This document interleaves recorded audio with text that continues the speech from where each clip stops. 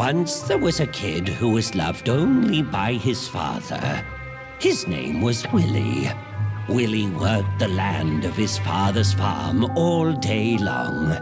The work was tough and boring. Poor Willie longed for adventure.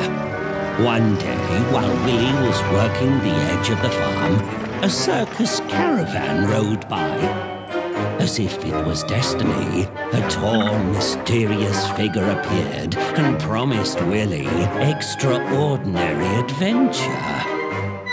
Willie was mesmerized by the spectacle.